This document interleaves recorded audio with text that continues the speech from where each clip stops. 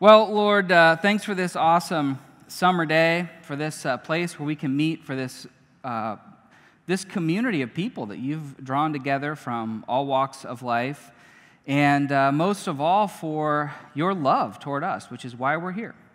And we're here because you've loved us, and also because you've communicated about that love in your word. And I pray that as we open the scriptures today, that you'd speak very clearly to us, and that you would encourage and draw near each of us to you. And help us to understand and to get out of this passage what you want us to get from it. Amen. All right, so this series that we're in, Jesus One-on-One,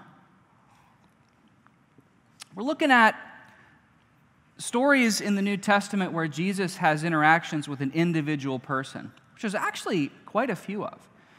And they are, they're sometimes moving. They're almost always insightful, because you see this, if you imagine what would it be like for God to interact with an individual person. We learn about God through it. We learn about his mission of salvation, and often we learn about ourselves as these interactions kind of hold up a mirror. And I think that'll be the case today as well.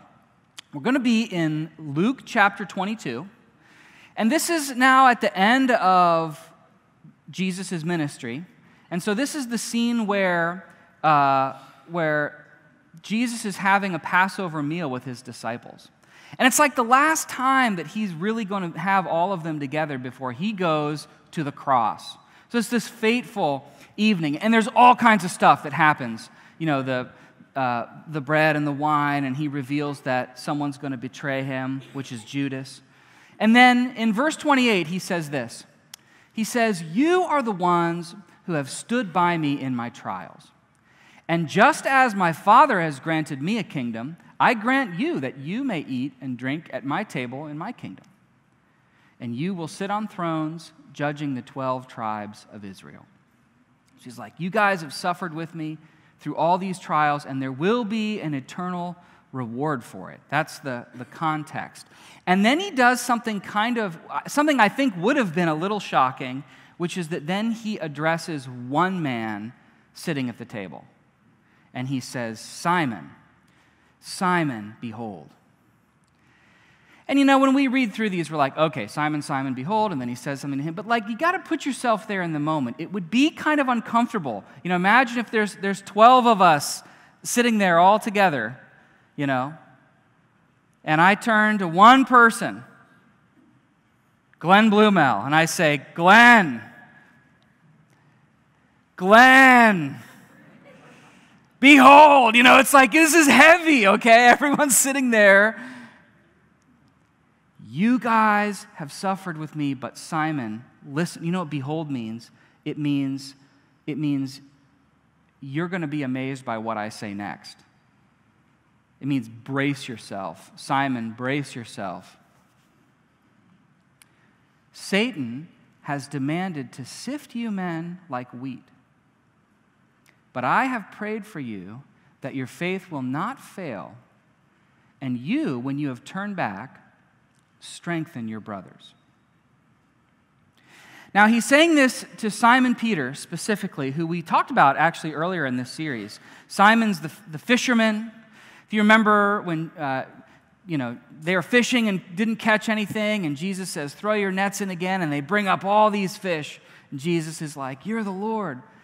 And Jesus has called him to follow him. He is this super passionate, super impulsive, maybe rash, sometimes foolish, but fiercely loyal follower of Christ. And he's the one, his name is Simon, but Jesus said, "You shall be called Peter," which means rock, because on this rock I'm going to build my church. And so he has this promise that he's going to be used. And so now Jesus turns to him and says, "You've been with me through all of us, but Simon, listen to me. Satan is going to sift you like wheat." Which, they would have understood the illustration maybe better than we do. Sifting wheat's just part of the process of of harvesting it. But it's pretty far along in the process. When you harvest grain, you got these big stalks, and you have to somehow get the kernels out to be used into flour or whatever. And so what you do, there's 3 steps to that. The first step is that you have to crush it. They would literally take what they harvested and have their oxen trample over it to crush loose the kernels, or sometimes they'd drive a sled over it. Or you can just thrash it against something, which is a common practice today. You have to thrash this wheat. And then you get out your winnowing fork and you toss it in the air so that the wind can drive away the chaff and the stalk and stuff, and the kernels fall. And then last of all, you gather up what's left and you sift that in a sieve, because you're filtering out everything that isn't those kernels of grain. And he's like, this is what Satan wants to do to you. He wants to thrash the crap out of you. He wants to shake you down. He wants to sort you out. He wants to find out which one of you are real disciples by the most extreme testing. And so he is warning them. Imagine what that would be like, hearing that from Jesus. But he says, I have prayed for you. Imagine what that would feel like. I have prayed for you that your faith will not fail, and you, when you have turned back, strengthen your brothers. It's kind of a weird statement, isn't it? I've prayed that you won't fail, but it kind of implies that he will fail. It's like, class, we're having a test. But don't worry, I'm confident that you will do well on the retake. It's like, should I feel encouraged or discouraged by this? But Peter said to him, Lord, I am ready to go with you both to prison and to death. He's like, no way, that'll never happen. I will never desert you. I'm ready for anything. But Jesus said, I tell you, Peter, the rooster will not crow today until you have denied 3 times that you know me. It's like, dude, by dawn tomorrow morning, you'll be telling everyone that you don't even know who I am. Mark, in his account of the same conversation, gives us a little more detail, which is good. It says, Jesus said to them, you will all fall away, because it's written, I'll strike down the shepherd and the sheep shall be scattered. But after I have been raised, I will go ahead of you to Galilee. But Peter said to him, even though all may fall away, yet I will not. And Jesus said to him, truly I say to you that this very night, before the rooster crows twice, you yourself will deny me 3 times. But Peter kept saying insistently, even if I have to die with you, I will not deny you. So you get the sense here, he's not just casually saying, no, I'm with you. He's like, dude, no matter what, even if everyone leaves you, I will be there. These are excellent intentions. Scene 2. This is a little later in the chapter. Jesus has been betrayed. He's been arrested. They've taken him off to trial, which is the beginning of a series of trials before the high priest and the Sanhedrin that will lead to his crucifixion. It says, now they arrested Jesus and led him away and brought him to the house of the high priest. But Peter was following at a distance, which I think is to his credit, right? Probably by this point, everyone has scattered, but Peter is hanging in.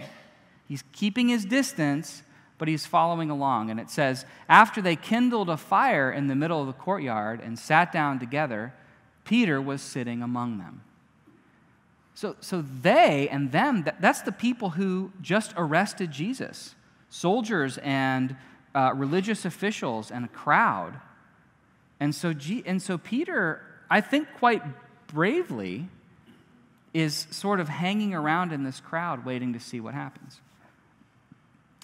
And a slave woman, seeing him as he sat in the firelight and staring at him, so this slave girl begins to look at him, and you can picture him like looking away, but she's like, wait a minute.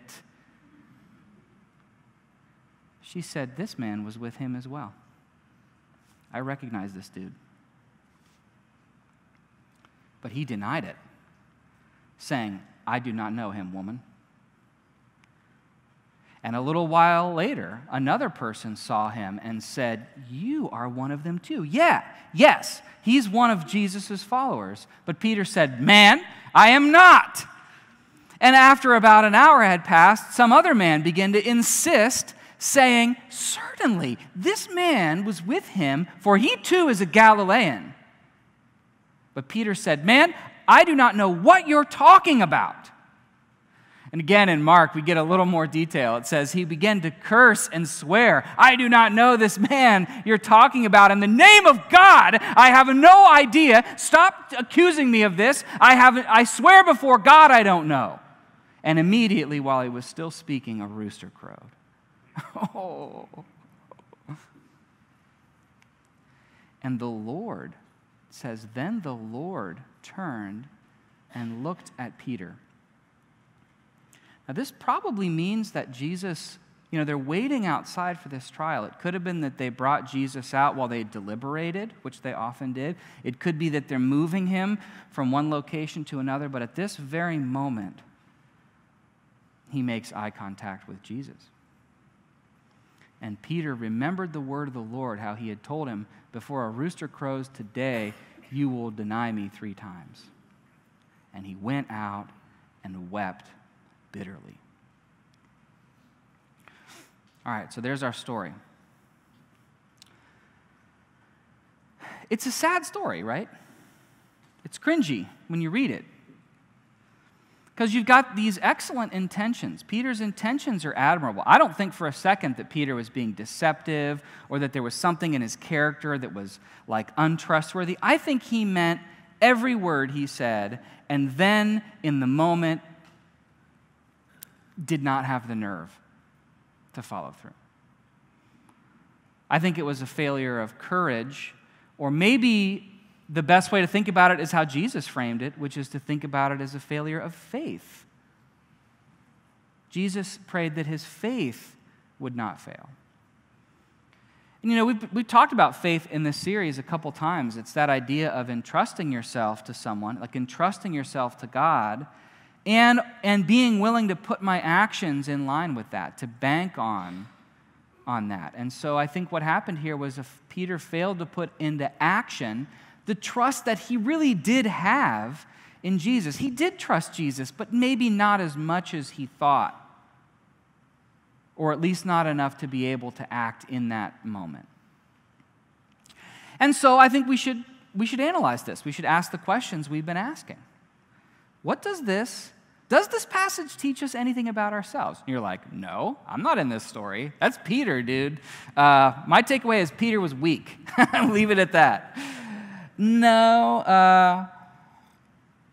I think that often in these stories we're supposed to see a little bit of ourselves. I certainly see a lot of myself in Peter's story, because I think that we overestimate the strength of our own intentions and faithfulness. Don't you? I think that this is a normal thing, that we think, I'm going to be a certain way, and then we're not as faithful as we think. I think this is the same tension that a lot of us feel all the time. I love Jesus. I trust Jesus.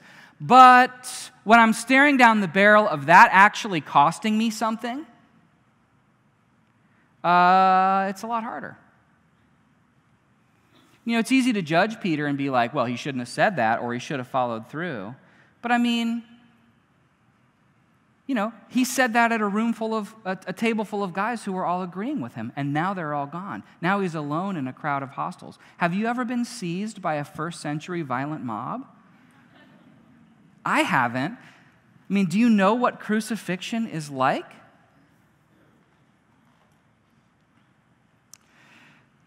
When I was a teacher, we used to do this lesson with the 8th graders to illustrate this point, and it was about the Declaration of Independence, right? So the thing they're supposed to learn is that they took this great risk. The signers took this great risk signing this document that outlined all these critiques against the king, declared that they were not under his authority. And that made them criminals, and it put them and their lives and their families at tremendous risk. And so after we studied it, what I would do is I would get out a piece of paper and I would say, all right, guys, here's an exercise. We're going to write our own Declaration of Independence against the school. And they're like, yeah, and I'd be like, all right, so brainstorm. What are things you don't like about this school? You don't like how it's run. And I mean, they had a million things. And so I'd get a student to start writing them down, and this, and this, and this. And I'd goad them on. I'd be like, what about the principal? The king of the school. Oh, well, she's the worst, and here's why. And they'd write down, she never does this and that, okay? It's a very offensive document that concluded with, we should not be under the authority of the principal or anybody else. And then I'd be like, now, who would ever have the guts to sign this? And always, there's always a Peter in the class, you know what I mean, who's like, I'll do it, And he'd go up there, and sometimes a few would sign. Sometimes there'd be a tipping point, and like everyone would sign. And then I would spring the trap. And I'd take the paper, and I'd hand it to a student, and I'd say, please deliver this to the office. And they're like, you're not serious. I'm like, oh, I'm serious. And they would begin to realize I was serious as the student left the room. And they'd be like, wait, we're going to get in trouble. And I'm like, oh, yeah, I know. That's why I didn't sign it.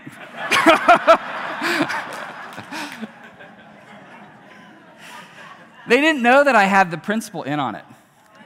So she would come down with the paper in her hand, and she'd say, Mr. Faust, what is the meaning of this? And I'd be like, hey, I didn't write that or sign it. I have nothing to do with that. And she would start reading off the charges and the names of the signers, and I'm telling you guys, there were tears. Literal, these kids, they wanted to die. She'd take out her walkie-talkie and get the security guy and be like, we're going to need more chairs and in-school suspension. Clear my schedule, I'm going to be on the phone for the rest of the afternoon. And then we'd be like, psych! Lesson learned. It is easy to be like, Peter, what a failure. I would never do. And you know what? Maybe you would have had more faith than Peter and the 12 and the multitude that followed Jesus. Maybe you would have been the one. Or maybe it's easy to say that in your chair in a climate-controlled room with a cup of coffee and not as easy in the moment. I think that we are actually prone to failures of faith.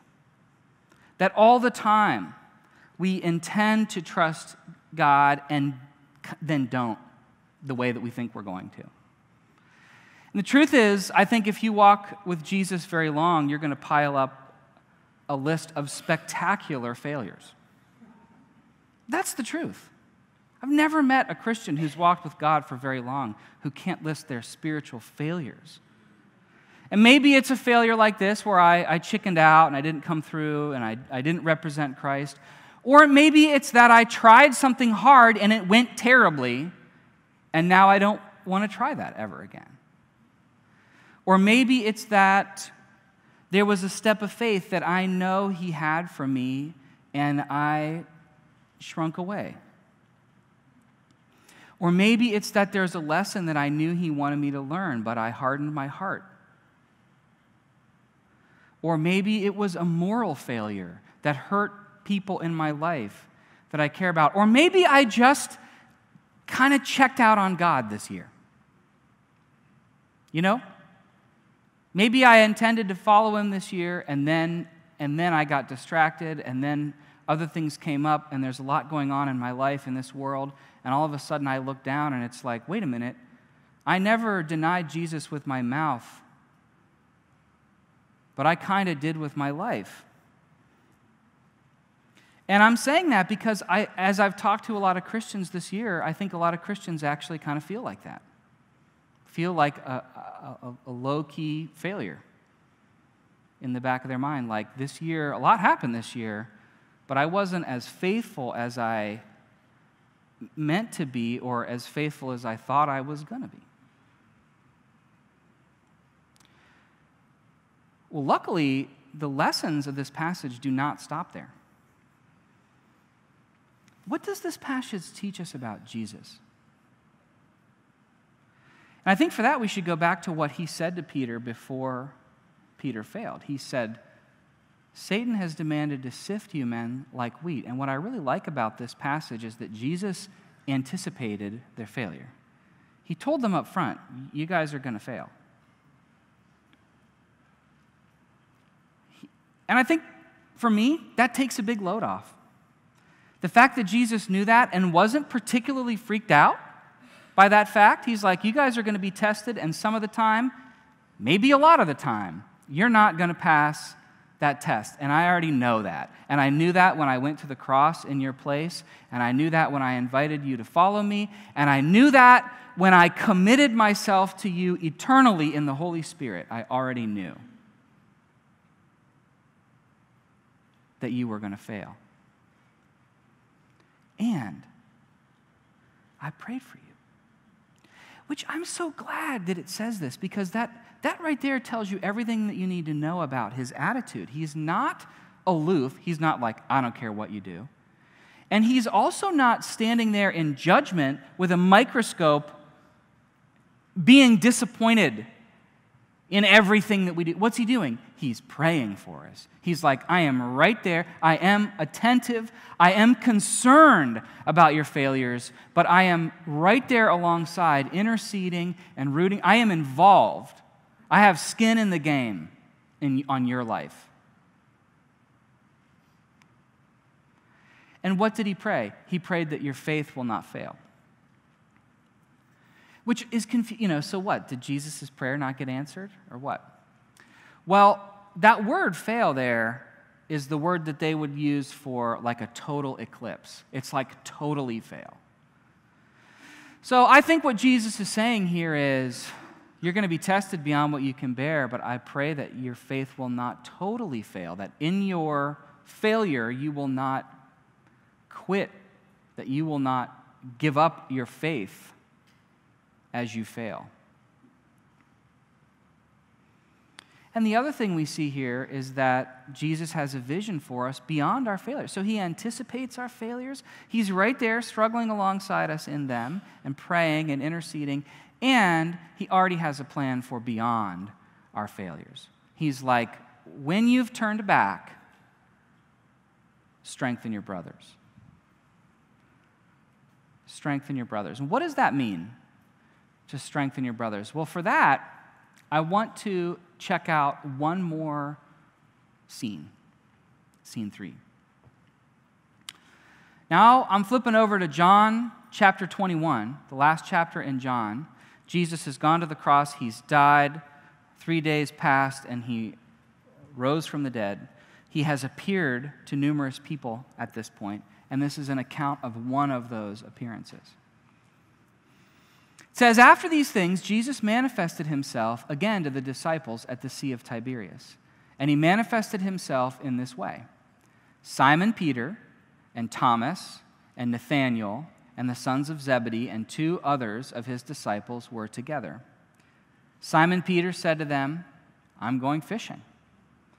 And they said to him, we will also come with you. And they went out and got into the boat, and that night they caught nothing. I can relate with this passage so far.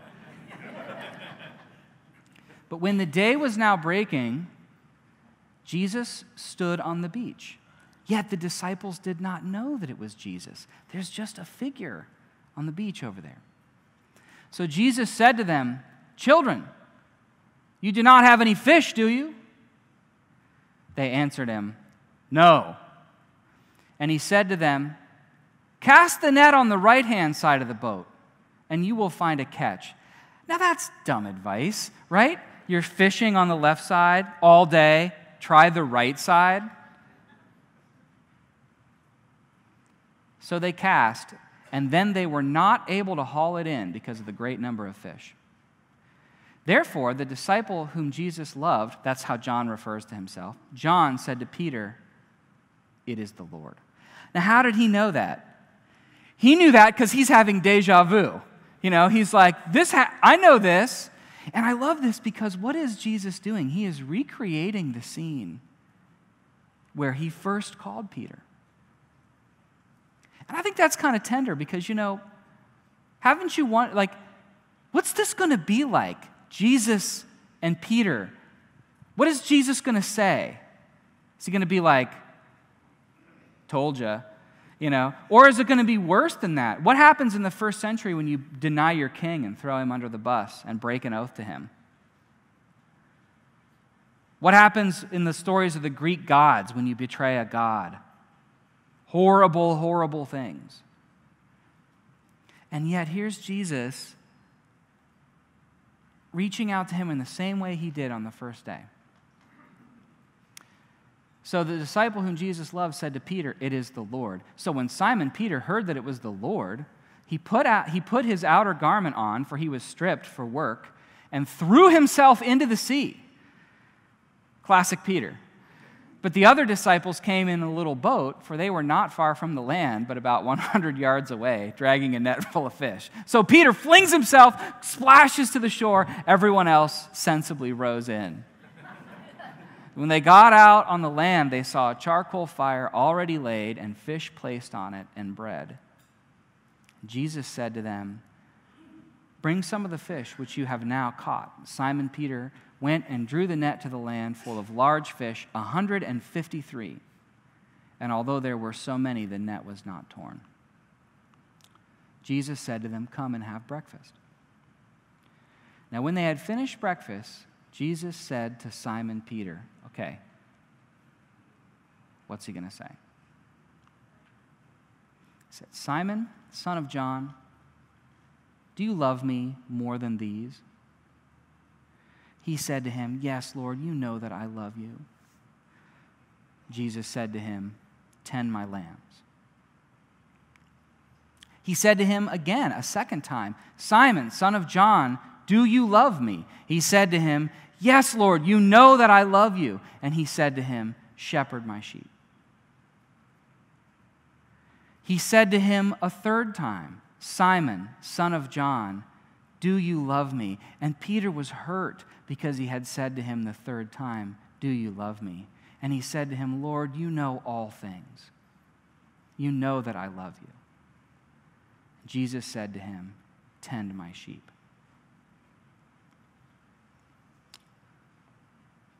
Jesus anticipates our failures. He's with us in them. And he forgives our failures. It's very important. His expectation isn't that we'll never fail. He's ready to forgive. And I think this is a scene of forgiveness. What's happening in this scene? Jesus is initiating a restored relationship with Peter. He's pulling him aside, so let's deal with what happened. This is something God does, constantly initiating reconciliation with us. And you say, well, how can he do that? Shouldn't Peter have to do some laps or something? What about what he did? And the answer to that question is Jesus can do this because of what he has done in the time that's elapsed between the last time he saw Peter, which is that he has gone and paid for every sin of man, past, present, and future. And so for this reason, he can say, blank slate, let's be reconciled. Some other things going on in this passage. One is he says, "Do you love me more than these?" Who's that? Well, I think he's referring to the other disciples, right? Because remember, I think he's bringing to mind Peter's boast. "Even if everyone betrays you, yet I will not. I love you most." And he's like, "So do you still love me most?" And then he asks him 3 times, why the repetition? And Peter got it because he was grieved at the end, right? It's for the 3 denials. This is like a systematic reckoning for each point of Peter's failure, his pride and hubris, his comparison, his 3-fold betrayal. And you think, why is Jesus doing this? Because here's an important point not to miss, is that Jesus, in love, exposes our failures. You say, why is he doing this? Is he just being cruel? Is he rubbing Peter's nose in the fact that he failed? No, I think he's doing this, he does this so that we can have real and complete resolution. God does not resolve problems the same way we do. We have a problem between us. The way we tend to resolve it is we tend to be like, well, I'll just look the other way, or I'll sweep it under the rug. We like to say, I'll get over it, which means I'll let enough time pass that the feelings aren't quite so strong. Or maybe I'll justify it, or maybe I'll spread the blame around. Jesus doesn't do any of that. He doesn't come to Peter and be like, hey man, don't worry about it. Let's just pretend it didn't happen. He doesn't say, it's not your fault. They all betrayed me too. And you tried, and hey, some time's gone by, I'm over it. He doesn't say any of that. He says, you failed here, here, here, here. I love you and I accept you. I think that he does that so that we can have real and complete resolution. God does not overlook anything. He's just. He never overlooks anything, but he did shed his blood for everything. So he all the way sees our failure, and he all the way forgives. The other thing is, you can't learn anything from failures that you don't fully own. Isn't that true? I talk to Christians who are hung up on past failure, sometimes way in their past. And a lot of times they have some of the ingredients. I know God forgives me. I know I should move on. But there's some piece missing, and I think a lot of times that's the missing ingredient, is that they've never really owned and said, okay, but here's what was on me. Here's the part that's on me. Because when we fully own our failure, then we can fully experience His grace. You can't fully experience His grace if you're not ready to take ownership for your failure and its consequences. So this may seem cruel. In our culture, we think of this as cruel. It's always cruel to enumerate someone's failures. But not to Jesus, because Jesus intends to redeem all of these. One other thing I want to point out that is lost in the translation when we read it, there's all this, do you love me? You know that I love you. One thing that's kind of curious, and I'm not certain about how to interpret this, but I have a hunch. The passage uses different words for love. Jesus says, Simon, do you agape me more than these? That in the Bible is the highest love. That's godly love, sacrificial love. Do you love me with everything you've got? And Peter said to him, yes, Lord, you know that I philia you, which is brotherly love, like Philadelphia, which is good love, but it's not agape, right? It's a lesser love.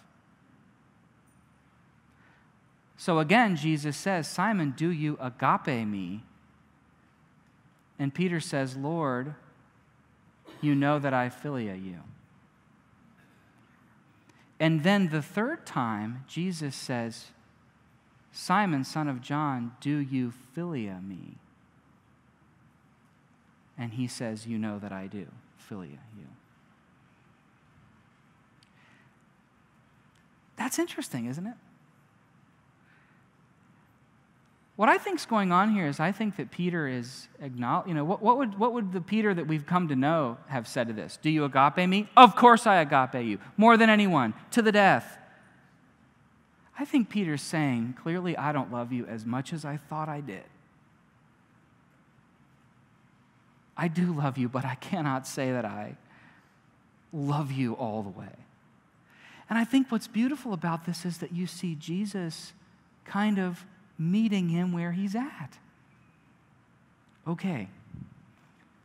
Do you philia me? Yes. Jesus is saying, you don't have to pass every test to be right with me. I think that's why it says that Peter was hurt that third time. I think what we're seeing here is a more mature Peter. This is a different Peter from here on out. This is a Peter who's been refined by failure. Peter who has a more realistic view of himself. And that's one more point, is that Jesus works through our failures to refine our character. And he does. He absolutely does. How does he do that? Well, it teaches us humility, like we just saw in this passage. It teaches us our own deficiencies and blind spots and limitations, which is painful. It teaches us to depend less on ourselves and more on Him when we fail. That's a lesson that we all need to learn. It teaches us the depths of His grace. And it gives us that humble confidence that can only come when we're depending on His power and love. Well, our confidence based on ourselves is fragile. But confidence based on His love and grace is rock solid. And it motivates us to love others with the same compassion with which we were loved. When you have failed and been loved by God, boy, it makes it a lot easier to love others around you when they fail, because they do. We don't get a do-over on our failures or their consequences, but we always have another chance in our relationship with Jesus. We don't get a do-over on our failures or their consequences, but He always has a plan for our restoration. We don't get a do-over on our failures, but He's always working to grow us, and we always have the next opportunity to be faithful. And that's what's so cool in this exchange. What does He point Peter to? He's like, okay, tend my lambs. You know, if you love, what should Peter do if he loves God? He's like, just do this. Love these brothers. Strengthen your brothers. What do you get to God who has everything? The best thing that you can do for God is to love people, because that's what He does. He loves people, and that's what His life was about. And He says that's what your life should be about, Peter.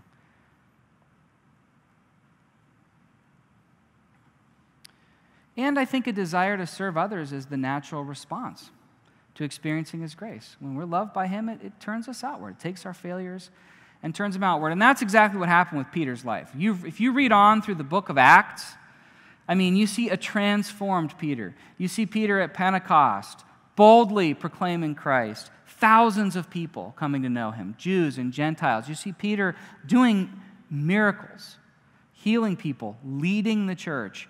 And very significantly, you see Peter standing up under immense pressure. You know, later on in Acts, Peter himself is brought into that exact same place where Jesus stood. The place where he failed, Peter himself would be standing before the high priest and the Sanhedrin in not very long. And he stood his ground. He defied them to the point of imprisonment and beating, and indeed, at the end of his life, death in the name of Jesus Christ. Jesus' prayer was answered. Peter's faith truly did not ultimately fail. And I think Peter agaped him.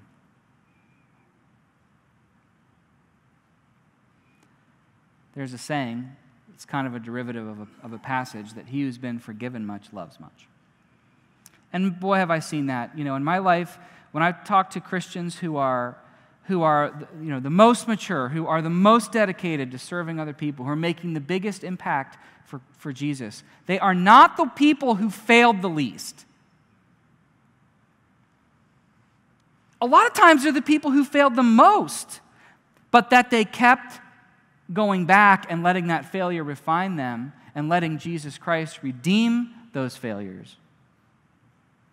And you know what else is? They don't mind talking about it. They're not like, I'm glad I failed. They're like, it was terrible that I failed. But man, I learned so much from it. And man, I know that I'm forgiven and accepted, and that those lessons are valuable. So Jesus, He takes those failures. He doesn't just move past them. He actually uses them to transform us. Failure shouldn't mean the end of your course.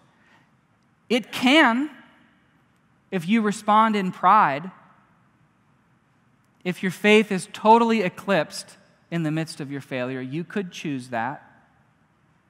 But it should never be. Failure should not mean the end of your course. It is a very important part of the course and a frequent part of the course. In fact, I would say if you're not experiencing spiritual failure, if you can't remember the last time you had a failure of faith, may I suggest you may be playing it too safe.